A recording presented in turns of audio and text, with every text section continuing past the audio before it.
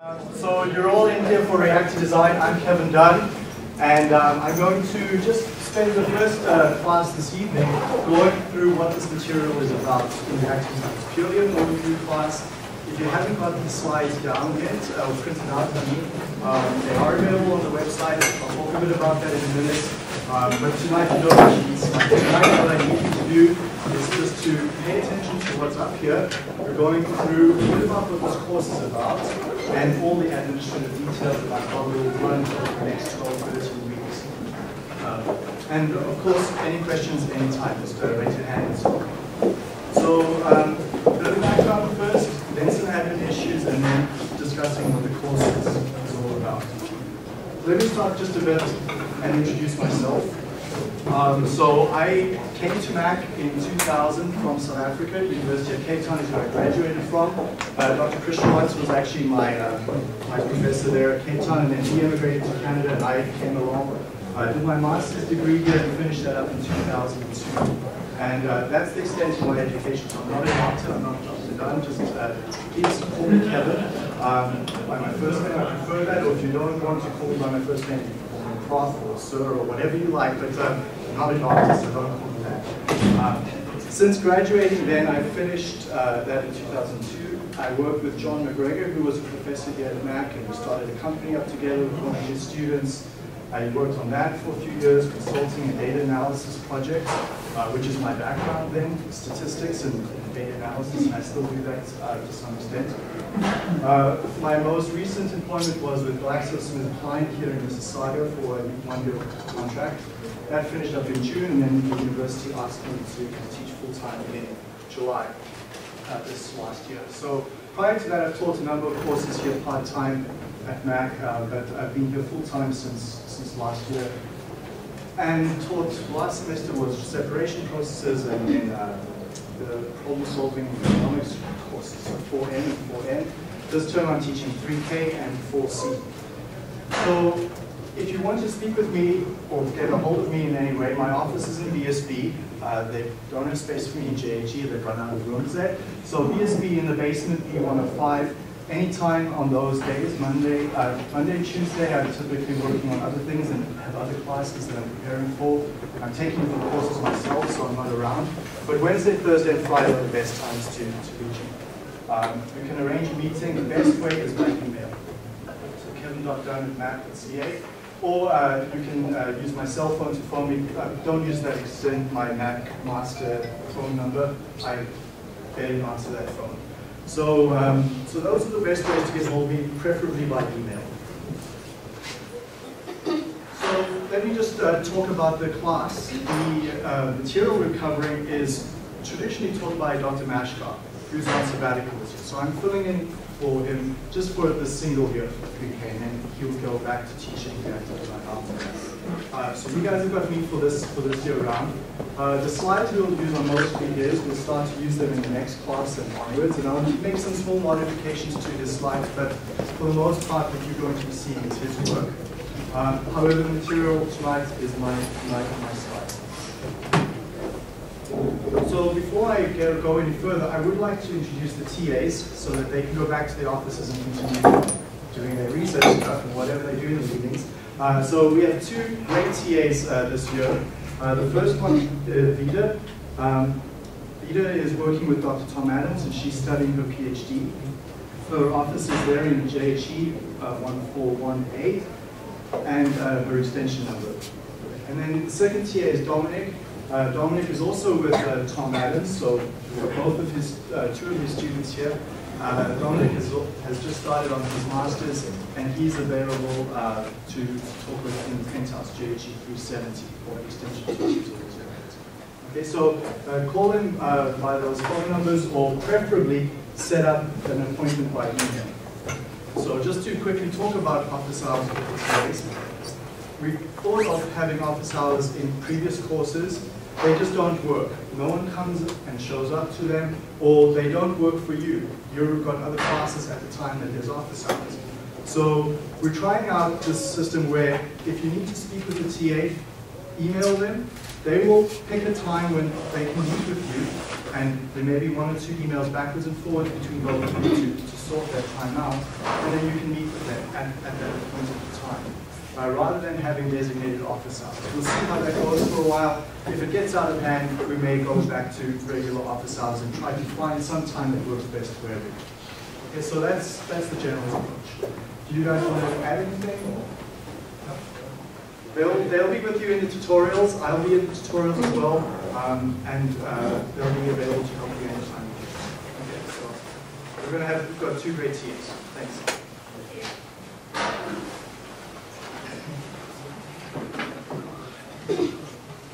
The other thing about my courses is I always videotape them where possible. So at the back of the class is a camera that's recording the classes.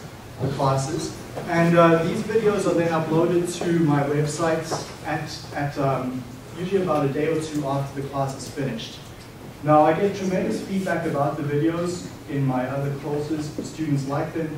They help you prepare for assignments. They help you prepare for tests and exams. I get the most hits on that web server the day before their exam. It just goes like crazy. But they're downloading and watching the video. And that's exactly what it's intended for.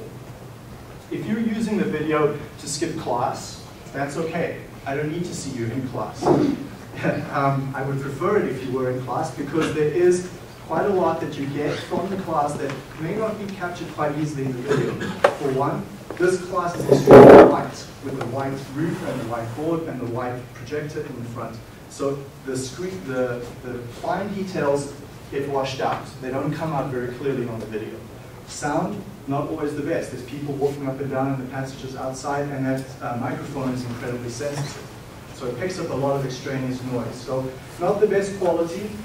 Definitely being in the class, you get a better experience. But my opinion is, you're either eating in or you're taking out. Your choice. You come into the class or you're watching it at home after hours.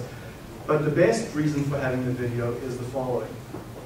You've come to class, you've seen something but you didn't quite get it the first time, and you might need to pause and rewind and stop and start and see it a second and a third time before you get it. I had the experience in grad school where I took a course 2 years back to back, and I really only got the material the second time. I understood the material the second time. I don't want you to come and have to take 3K4 again the second time.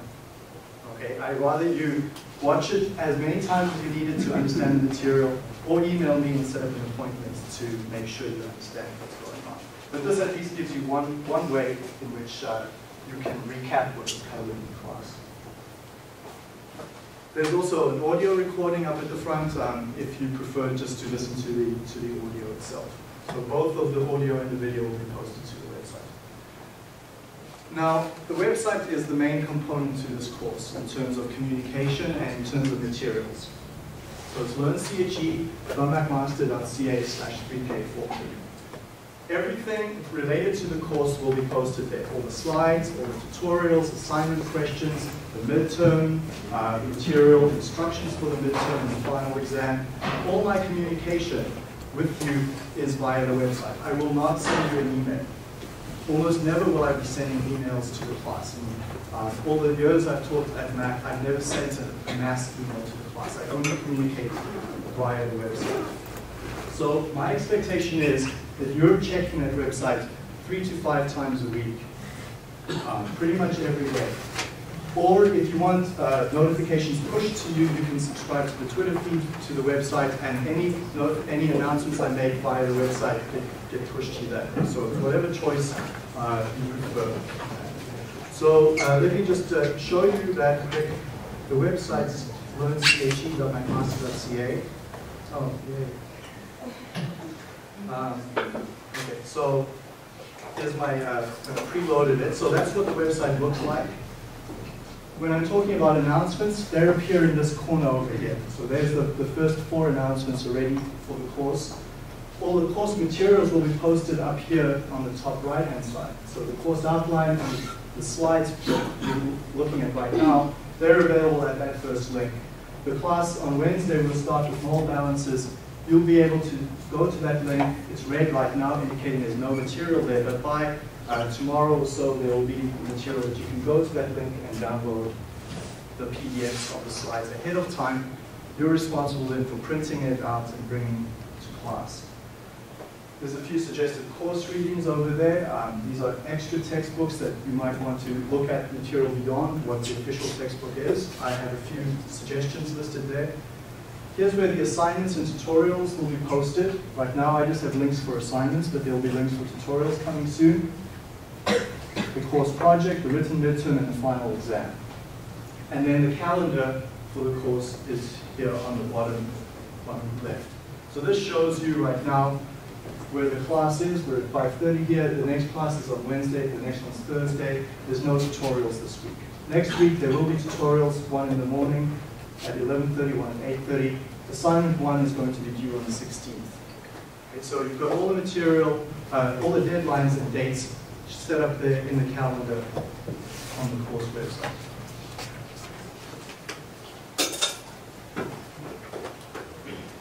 Any questions on that so far? On those administrative details? So, through K4, that's the key website. It's linked in from the McMaster Cambridge website, or you can just bookmark it right now. We'll be checking that frequently. Yes. I took a look at the course online, and somewhere along said if you get below 50, it's on the exam, you fail the course. Yeah, we'll talk about that in a minute. We'll talk about grading in a few minutes, yeah. So let's talk about the textbook first. There's 2 textbooks that can be purchased. You may pick either one. So the first one that's shown up there is this one with the picture or the photograph on it. This is the newer version, 2011. It's got a very different title. It's Essentials of Chemical Reaction Engineering. And it's the first edition. Really what it is essentially, it's the 5th edition of this book, which is the 4th edition. So this is the 4th edition called Elements of Chemical Reaction Engineering. So Vogler substantially revised this book, and it became this. But they've called it a new name, and so it gets the 1st edition. So I will refer to this one as F2006, the publication year by Vogler, and this one with the photo F2011. The bookstore on campus has this one for sale because they purchased the out-of-date ones. What they was set up in their computer from last year, and they just kept recycling it. This one, if you want to purchase it, you have to look through on Amazon or Chapters or some other source that you normally get your textbooks from. Both are equivalent. I will always give references to both. Chapters 1 through 5 are about the same in both books, which is about the first 2 months of this course. Then after that, the chapter numbers differ, but the material is available in either book. There's only one small section that we'll cover in the course that is not in the new book. Interestingly enough, he decided to cancel a chapter from the old book, and so it's not available in the new book, but that's 1 week of material right at the end of the course, and I will give you some supplementary material for that if you purchase the newer book. So feel free to purchase whichever one is cheaper or most convenient for you. And in the course outline, I give a bit more guidance. The newer book has some more on safety and bioreactors and solar energy. The older book obviously wouldn't have that in. So if you're the type of person who likes to keep your textbooks after you graduate, by all means go for the newer one. If you're just the person who resells your book and gets rid of it at the end, then it doesn't really matter whichever one you take. Any questions on the textbook? Any doubts on that? I'm not sure what their costs are, unfortunately. I normally try to not have prescribed textbooks for my courses, but this one is a course that really requires a prescribed book. So you may have to spend it overnight. I'm sorry. The feedback to me at any time is via this website. So if you go to learnche.mcmaster.ca/feedback questions, this is LearnCHE, by the way, is my personal site here at the university. There's several links over there, but the last link over here is feedback questions. Here is a web form that you can send any feedback at any time about the course. Any questions, any comments, any criticism, any suggestions for improvement. This form is anonymous. You don't have to fill in your email address down here. If you don't fill in your email address and you send it, I will receive your message. I will not be able to respond back to you. So it's used, last term it was used about 120 times. in between my two courses, people were making comments on like, I can't see the orange marker from the back of the class, so I stopped using orange. Or the lights are too bright and I can't see the screen very clearly. Things like that. Or more substantially, me and several of my friends really didn't understand how you explained concept X. And then I can redo that better in the next class. Okay, so feel free to use this at any time.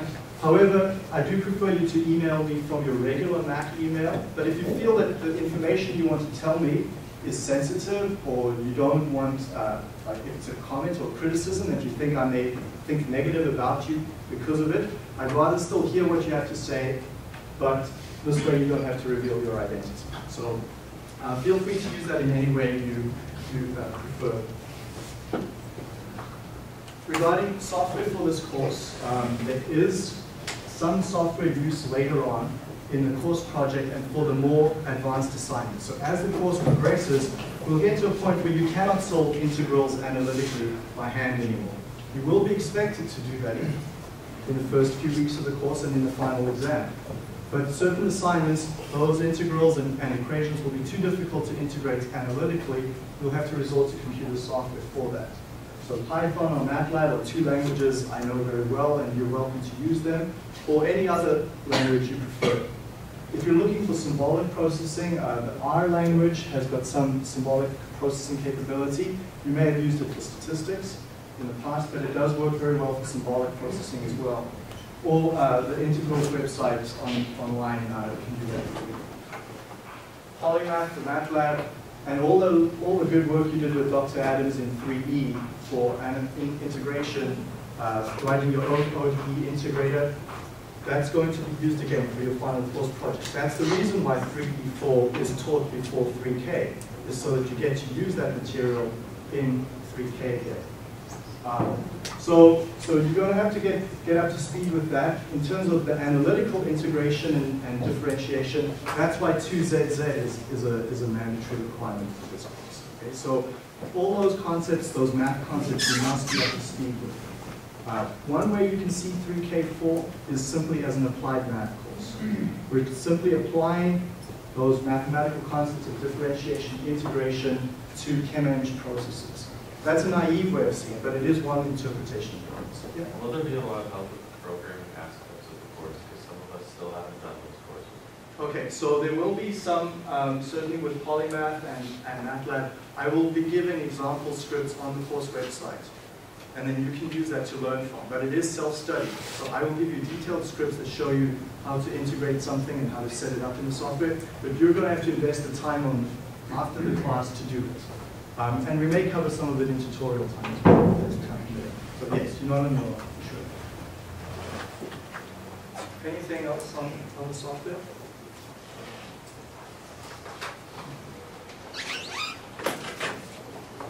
So outside class, as I said earlier, the TAs and I will answer your emails promptly. If you have questions about the material, the first people to talk with are the TAs. That's their function, is to assist you with learning. And they have my full support. They're feeding back. I meet with them weekly to update and find which concepts you're struggling with. I do not have the vast majority of time to meet with everyone in the class. Okay, so the people who you will have more frequent access to are the TAs. My Monday and Tuesdays, for example, are entirely blocked off with teaching and other courses. Wednesday, Thursday, and Friday, I'm less busy, so those are the 3 blocks of time I have, but certainly you're going to have easier access to the TAs. CC me though on any emails to them, and that way I also know what you're struggling with. There's a tendency for people to use Gmail and Hotmail and other addresses. That's fine. We do prefer you to use your Mac emails for the primary reason that we filter our emails. Myself and the TAs, if your email comes from macmaster.ca, it gets filtered and placed in a high priority folder which I deal with right away. If you're sending from Gmail, it gets no filtering, and I deal with it in the order that I deal with my friends and family. So McMaster gets higher priority because they pay me. My friends and family don't. So that's the reason for McMaster addresses. And so email to figure out concepts and then set up an in-person meeting. Okay, so now let's take a look at a bit why you should be studying this course. Apart from the fact that it's a prerequisite that you need to finish ChemEng, there's some other interesting reasons here. The first is reactors in a chemical process are, if you had to build a new chemical process, you'll be spending about 15 to 25% of your money on reactors. About 5% or so you'll be spending on mixing equipment and storage tanks and so forth. And then the rest of your money you'll be spending on separation processes. So distillation columns, membranes, vapor-liquid equilibrium, separation processes, and so forth. So that's what you learn about in 3M. And 4M, which is the separations elective I teach in 4th year, and in 3K here in this year. So we're learning in this course how to convert material, and then in future courses you'll learn how to separate material out and improve the concentration or the purity of your products. These two are unique chemical engineering courses. Nowhere else do we learn about conversion of materials in a reactor, and then separation.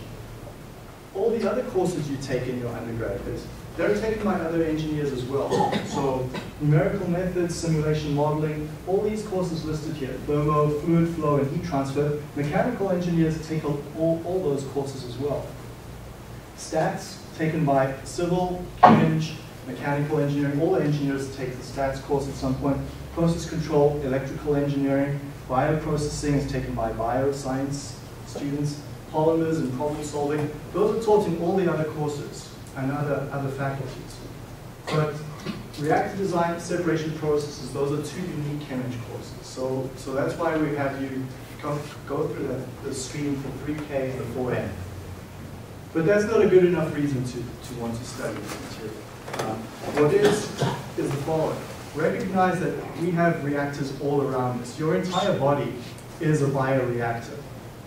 Specifically, the part from your stomach down through your intestinal tract is a very key part of how your body generates energy from the food we eat. We also abuse it with alcohol and other substances, but every time we put material into our body, raw materials of some sort, they're getting converted to new materials and energy, and then wasted out. So broken down. So our whole system there is a bioreactor. And while we won't study that in this course, it is applicable. All the topics that we learn about are used. If you're going into pharmaceuticals and pharmacokinetics, they model the body as a first order CSTR. Okay? So the equations we will learn in this course are applicable outside of ChemEng in a number of other contexts. Another one is cellular pathways and cellular mechanisms. Right down to the cellular mechanism is essentially a complex bioreactor. So again, bio people will model those cellular pathways and cellular reactions as the same way we would model in this course. There's obviously this fundamental photosynthesis reaction that takes place that purifies the air for us, generating oxygen and generates energy for plants and trees and other living organisms like that. Animals, same as people, they're bioreactors as well. So my purpose of illustrating the slide here is to point out that it's not just the oil and gas industry and polymer industry that you'll be using this material in. When we think of chemical reaction engineering, those are the standard topics that come up. These books are filled with never-ending examples of CO2 and methane and acetic anhydride and all sorts of typical oil and gas reactions. But don't be constrained by that. If you're working in wastewater treatment or metals and minerals, I'll show a few pictures in the next few slides. Foods and beverages. All of those are manufactured in a bioreactor or in a reaction system. So fermentation of alcohol to create beer, or fermentation of foods to create other byproducts. These are very important reaction systems that you could deal with once you graduate. It's not just oil and gas, and it's not just polymers that require the use of reaction engineering. And very interestingly here, the last application was one I learned about in GSK, and some of you may be aware of it. Many of the new drugs are being produced inside cells these days. So Drugs are now not just produced synthetically on the benchtop, but in bioreactors where they're a byproduct of a cellular process. Those cells then are broken, harvested, and the important the important item that's from a cell is then harvested and then generates a very valuable biopharmaceutical product. So in very small quantities, these drug companies are producing a product that's incredibly valuable. And these new drugs are then used to treat diseases and conditions that were incredibly hard to treat in the past, or impossible to treat. So many of these new drugs are being developed using cellular processes, and they're taking place in bioreactors on a small scale. So don't just think of large chemical reactors when you think of this topic in this course. So chemistry really, when it comes down to it, is about processing material. If you wanted a raw definition of chemistry, that is one of them. We're processing material, and when we're processing the material, we're converting it in some form of reaction system. Whether there's an actual reaction taking place, there is a conversion of material from one state to another. And we can model that as a reaction, and then the topics from reaction engineering are going to. So when you look at a chemical process though, these chemical reactors are very unimpressive. They're metal units that don't look like anything. If you're driving past QW and you're looking at Petro-Canada's refinery that used to be close to the or other petrochemical refineries in Somalia, you're seeing impressive units like distillation columns and large towers. But the reactors, they look like nothing. They're tiny in many cases and really not impressive at all. But the whole plant's profitability and economics depend on that. If that reactor is not designed correctly, for not getting the conversion that you require, that entire system is going to be unprofitable. We're going to lose money and not have a viable system.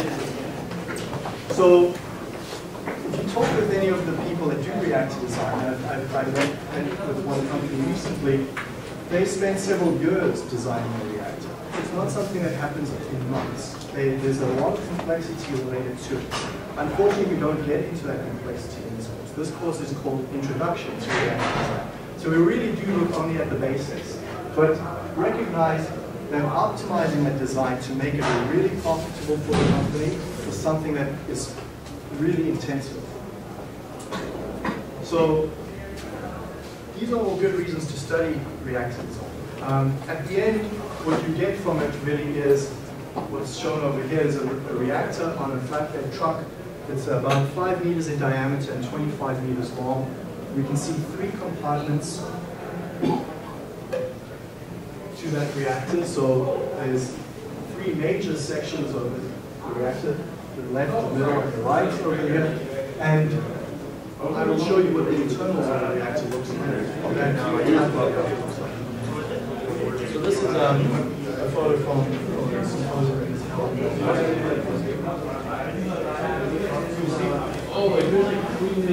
Let's take a look at some other reasons to study reactors. That's more of the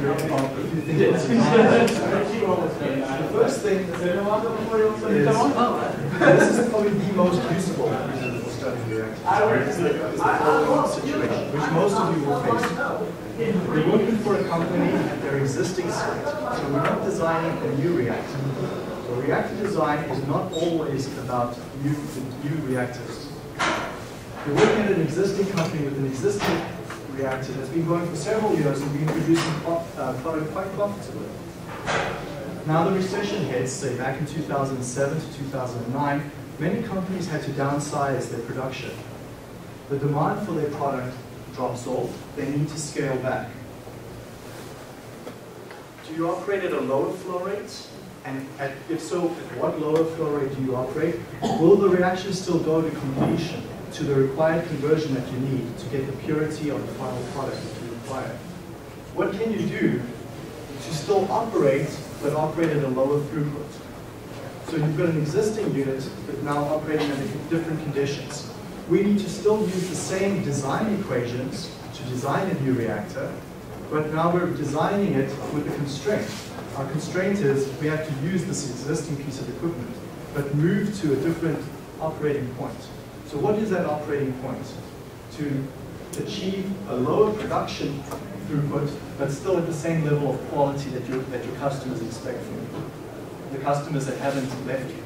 So you'll still have a few customers requiring the product or at lower demand. How do you still meet their needs without producing at the same level you did earlier?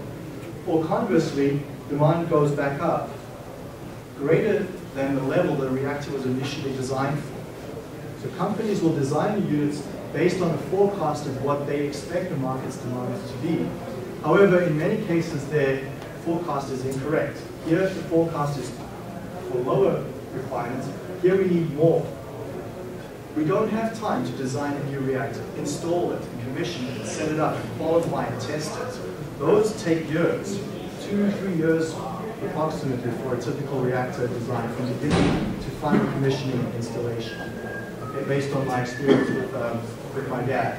So I'll talk about that in a minute, but you can't do this quickly. You have to react to the market quickly. When the demands go up, your customers want that new product right away. How do you achieve that? Do you go at higher flow rates? Do you go at higher temperatures? Are you going to get additional side reactions? Do you change to different catalysts? What is going to happen to your catalyst when you operate at higher temperatures? Can you still get that same conversion within the existing reactor? Okay, so these are a number of questions that you'll be having as an engineer. And because reactor design is only taught in chemical engineering, you can't rely on your mechanical engineering colleague to sort this out for you. Okay? This is something you have to figure out and understand. Or here's an example. I worked with a company north of Toronto a few years ago. You've got a competitor now who's come up and able to produce the same product as you. They're using a different technology. They're making the same product. They may be in a different country, so they're able to produce it cheaper. And they're busy taking your market share away from you. Every month, they're busy eroding your market share. How can you produce your same product at the quality that your customers still expect, but at a lower cost? You operate at lower temperature. That will reduce cost. But what's going to be the side effect of operating at a lower temperature? What can you do to increase conversion? So having a low conversion is wasteful. It results in increased recycle or waste of byproduct that you can't sell, or byproduct that you have to sell at a lower cost, at a lower price. So how can you get to that same level that your competitor is or better and still beat them? Can you reduce the impurities in your product, in the outlet from your reactor? Okay, so here's an example of the company I was working with. Their competitor was producing product here in this region. This plot shows the quality of the product being produced by their competitor. Their competitor is producing a very consistent product day in and day out. So every sample here was taken a few weeks apart. This company goes and purchases their competitor's product every few weeks and does tests on it and see how the competitor performs relative to them. The purple dots are the company I was working with. Their product is all over the map. Some days it has impurities, other days it's very good. How can this company make their process operate and behave the same way as the competitors? That's something I look at in the graduate course I teach and foresee the statistics course I teach, because this is all related to data. But my point of showing this to you in 3K is to show, so you can see, look ahead, what you could be doing as a chemical engineer. You're operating over here and producing product over here. You want to produce product that's like your competitors with less variability. What do you do in your process to get to that level of? So those three reasons are typical ways you will use reactor design. Less than 1% of you will actually design new reactors. So reactor design is not new reactor design. Reactor design, the reason why we teach it is so that you learn how existing units operate, how you can improve them and optimize them for better product. Okay, so what you typically have to do is you have to decide, do I use a batch reactor, a plug flow reactor, or a tank, or a packed bed? These are options if you're designing a new reactor. Do you operate that reactor isothermally, adiabatically, or do you use some form of hybrid approach, maybe a two-step system? If you choose to operate adiabatically, what is the temperature profile going to be in that reactor over time? Or if you're operating isothermally, at what temperature do you operate that reactor? What are the compositions and flow rates that you pick? What phases are present? If you've got a catalyst, there's going to be a solid phase, but are you going to have liquid and are you going to have vapor phases present? How are you going to mix them to make sure there's good contact between your reactants so that you can produce your product? So these are decisions you make, and every time you make one of these decisions, you solve some of these issues over here on the right. By setting up those decisions, you can size the reactor. So that picture I showed you, the reactor that was 25 meters long by 5 meters in diameter, there's a reason for those dimensions. They were found based on these earlier decisions over here on the left. What is the composition of the products leaving? We're going to build mathematical models that can predict those compositions for us. What are the temperatures in the reactor? Again, mathematical models. The applied math and the 2ZZ material I was referring to, we're going to use all of that to estimate those exiting temperatures, those exiting compositions, and the pressure in that reactor. And then the pressure drop. If it's a packed bed reactor, we want to estimate that because we need to know how big pumps do we need so that we can get that pressure drop across the packed bed reactor and push our material through the packed bed. Okay, so these are all outcomes from all the problems we're going to be solving in the course. These are the outputs or the answers we're going to want to get to from the reactor design. Okay, what we won't be studying is, as I said, the design of the reactors. We'll estimate the volume of the reactor, but we're not going to learn how to configure and place these flanges over here and over here. What motor do we pick? What's this impeller speed that we use? And so on. These are technical details that we look at after we've designed the reactor. But it's not something we cover here in the Intro to Reactor Design course. So these next few pictures I emailed my dad this morning and he sent me a whole lot of diagrams and photos, so I've shown a few over here.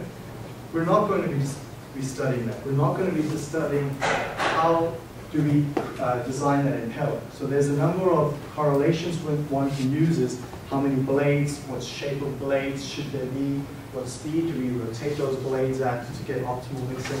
All of those issues, not something we're going to cover in this course. We're not going to study materials of construction. So here's a reactor that's lined with brick. It's lined with brick because there's a strong acidic environment inside this reaction vessel with minerals and metals and water and gases taking place. And brick lining is one of the most effective ways to guard and safeguard the outer shell, the metal shell. So we line it with brick first. We're not going to be looking at those reasons for doing it. Okay, so this is a photo my dad sent me of a reactor in Zambia that he designed and set up a few years ago. Here's another one, an autoclave. So an autoclave, here's a multi-component reactor. Remember the one I showed you on the flat bed that had three sections? Here's one with 4 sections.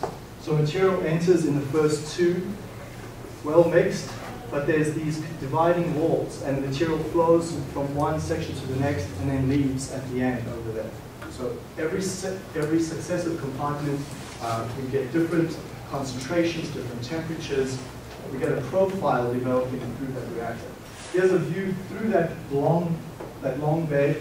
You will almost never get to see one of these in real life. I'll show you why in a minute. But access to the internals of these is almost only seen when the reactor is going to be set up and then never again.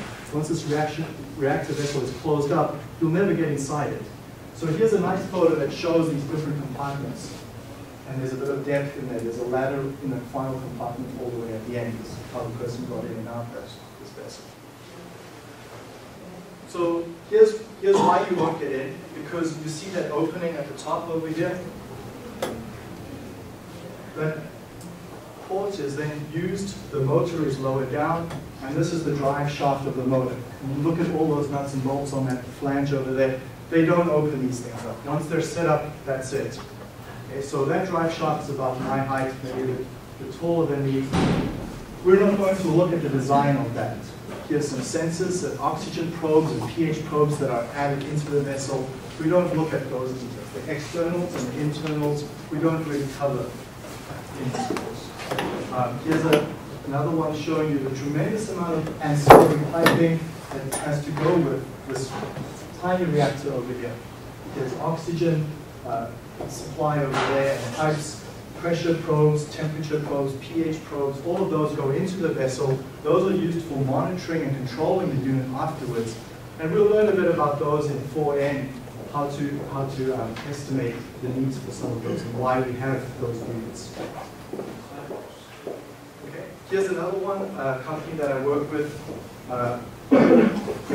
Very, very clean, very shiny. This is used to produce product in an environment which is incredibly sterile. There's interesting systems inside this reactor to clean it out. So clean-in-place systems. So very, very abrasive chemical environment that's used to clean this reactor between uses to make sure that there's no bacterial contamination and growth in that system. There's a number of scrapers to make sure the walls are scraped down. And here, the impellers that you normally see as solid, these impellers have holes in them. Okay, so the design of these impellers are very specific for the type of material being processed in that unit. The reactor on the right-hand side, here we see cooling coils on the outside. So it's essentially got a heat exchange mechanism to keep the material in the reaction vessel at a certain temperature and to adjust the temperature profile over time. Again, we don't look at how those are designed, but this is something that you can do based on your heat transfer courses. Okay, so once we know the temperature requirements for the vessel, it's a matter of estimating the heat transfer coefficients in that cooling coil and then calculating the rate of heat transfer that takes place. So it is possible to do some of these calculations, but that's not the focus of 3K. And then finally, this is a very rare photo that my dad took when they commissioned the new reactor. Before closing up the lid, they put material in here and they took a photo. It shows how one of those autoclaves mixes the liquid. So you never see this in practice because these vessels are entirely closed, but they left one port open, stuck a camera down there, took the photo, and then closed it up finally. So here we see this impeller, the motor up here, mixing this fluid inside the circular reactor. There's an injection port and the probes over there coming in. And we model this in this course. We'll model it as a CSTR. But there's a number of assumptions in the CSTR. One is being well mixed. There's clearly going to be regions in this reaction vessel which are not as well mixed as the majority. There's going to be dead spots and so forth in that reaction vessel that we need to take into account. Okay, so here it gives you a nice view of what takes place in a CSTR, but we have to recognize that the CSTR idea is only an ideal concept. It doesn't actually exist in practice. Okay, so that's a bit of a rundown of what the course is and what it's not. Just in terms of structure, there's eight sections to the course. They correspond to different chapters in the textbook. I will introduce each chapter as we get to them, so I won't talk about that in this evening's class. But we will start with mole balances on Wednesday's class. So that's a recap of some very basic chemistry, and it should be a straightforward section. And then we'll get on to the very interesting section where we already start to design and size the reactor in the second chapter. Any questions on that coverage before I talk about the grading and some of the last few details?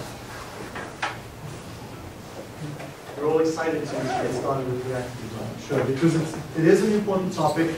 We're going to have a lot of fun getting into the details of this over the next 12, 13 weeks. So let's just talk a bit about grading and such. Just one thing on timing. The time for this class is set from 5:30 to 6:30. So in general, I will start at 5:30. However, to set up the video cameras and stuff takes me a few minutes, so maybe I'll start at 5:35, but still run till 6:30. So the classes will tend to be about 45 to 50, maybe 55 minutes on if we've got questions and need some extra time.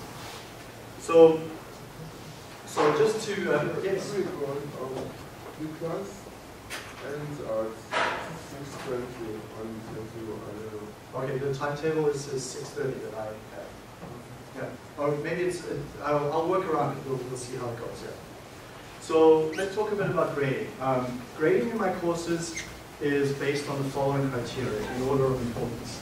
The first is that you understand and demonstrate that you understand the concepts. And I'm pretty strong on that, the idea of conceptual understanding of the material.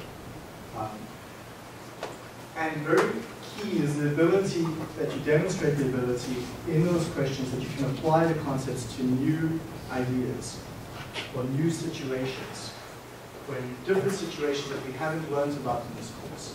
So this is going to be very unusual and is going to annoy you at first, because you will be penalized in assignments and exams because you're not able to take the material I presented in class and apply it to a new situation that's similar but different. Because you've not seen an example like this in the textbook, you're going to say, why the hell is he asking us to apply it to a situation you've not learned about? In third year, and definitely in fourth year, we're working your way up to developing a skill where you can apply the material and concepts we learn to new situations. It's an important skill you need, and by the fourth year course, especially in 4N and in 4M, you have to have this ability to apply the concept to new instances that we've not taught before in class. Okay, so you will see some of that in the assignments. You need to think creatively about the problem, okay, and how to solve it. And my questions are almost never plug and play, plug and chug. Okay, so you're used to that from your math, you're used to that from statistics, you may be used to it from other chemistry and physics courses where if you pick the right equation, you substitute the right values and you get full grade. You're almost never going to see questions of that type in my exams and tests. But we will go through that in the tutorials and assignments. You will see examples of how to work with the problems I've told you. Numerical accuracy is obviously important, but takes a lower priority on my list, and then grammar and spelling is also important as well. So for assignments, you can work in groups of 2, all by yourself. It's your choice. There's no requirement that you have to work in a group of 2. And yet, if you choose to work in a group of 2, the idea is that you learn from the person you're working with. And I'll talk about that in a minute.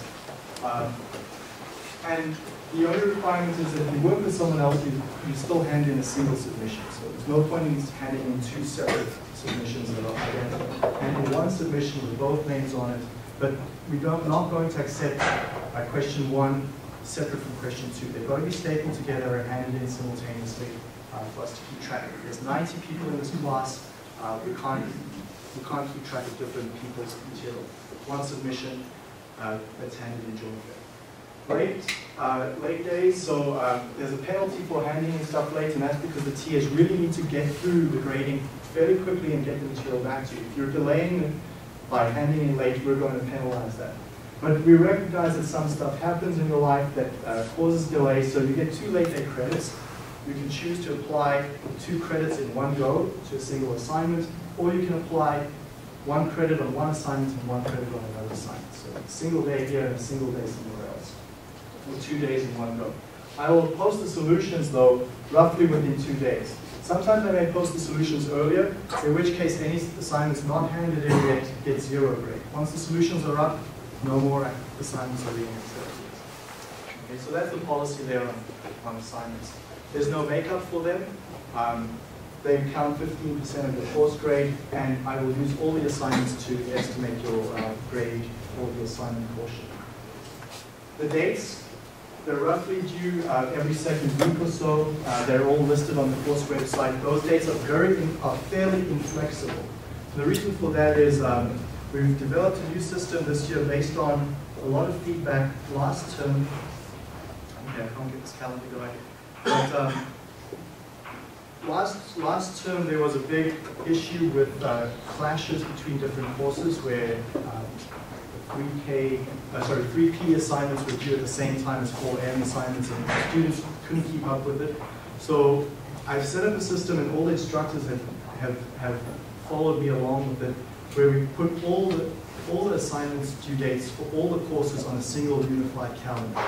So all the instructors have coordinated their due dates so that they don't clash with each other. They're listed on that web link over there. So you can go look at your course and all the other courses you're registered for and look at your due dates. As a result of that, we don't shift dates around. So once the dates are set, they're pretty much set, because the moment we start shifting them around, we're going to cause clashes. Okay, so I'm going to be relatively inflexible about changing existing dates that are set in the calendar. Obviously, if some major events come up, I will definitely consider moving things around, and I have done so in my previous courses.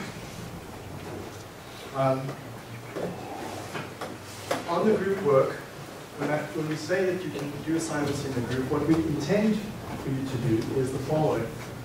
As an example, if two people are working on an assignment, both people do all questions in their own time. That's the intention. It's not that person 1 does question 1 and 2 and person B does the other question. It's that both people do all the questions in draft and then meet up in the library, or if it's important, or Starbucks, or whatever you prefer, virtually, online, through Google Docs.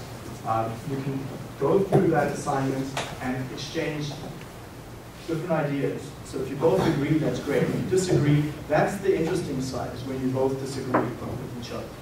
Okay? Then you're figuring out what it is that the other person did differently to you and why they may be right or you may be right. So you argue about it, you go through that, and you learn from each other. That's the key here, is that you're learning from each other.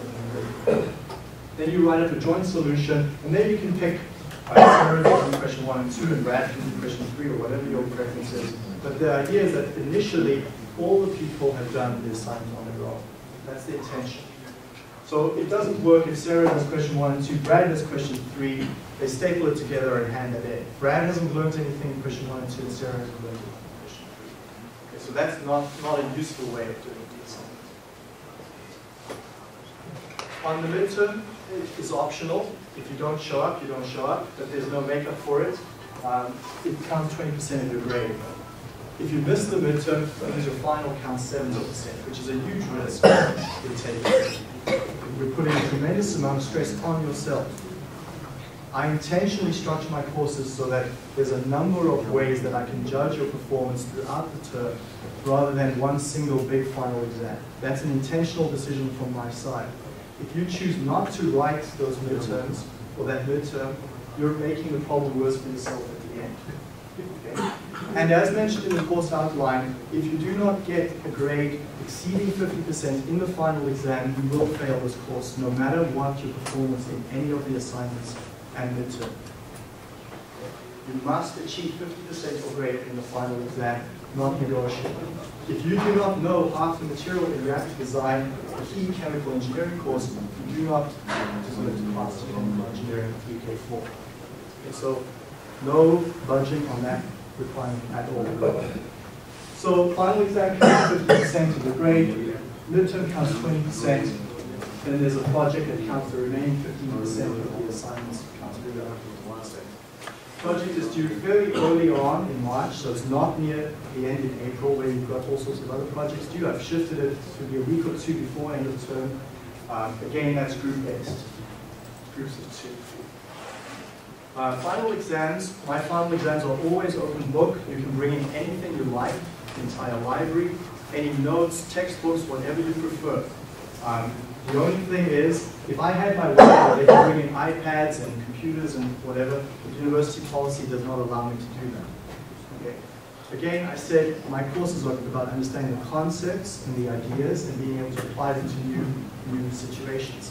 That's not something that you can look up online or in your notes. If you don't understand the material, no amount of textbook flipping and paper flipping is going to get you the answer.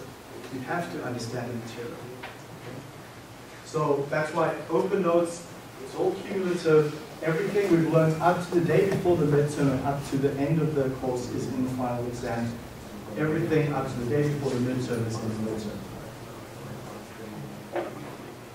You may? Yes? What if you write the midterm and then ends up doing better on the final? You get the grade in the midterm, you get the grade in the final. Yeah, I don't do the, if you want it better than that, we want to. Yeah, you're right if you do right. you may submit electronically through Google Docs. This is a great way if you're working with another group member and you don't happen to live in the same city.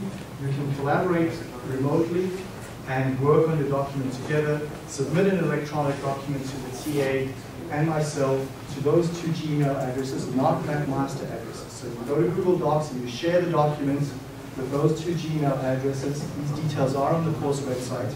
And I explain in detail how to share the documents in Google Docs. We will grade it electronically. There's no paper involved. You're guaranteed to get your assignment back. You don't have to come to class to hand it. You don't have to come to class to pick it up. So it's an option. I give you. Some students like Google Docs, others absolutely hate it. Some people it just doesn't work out well for, but it's entirely your choice. Note though that we will treat a Google Doc submission the same way we treat a paper submission. Equations have to look like equations. You have to use correct terminology and language. The fact that it's electronic doesn't excuse you from bad grammar, spelling, and bad equations and formatting of documents. So that's one option to bear in mind.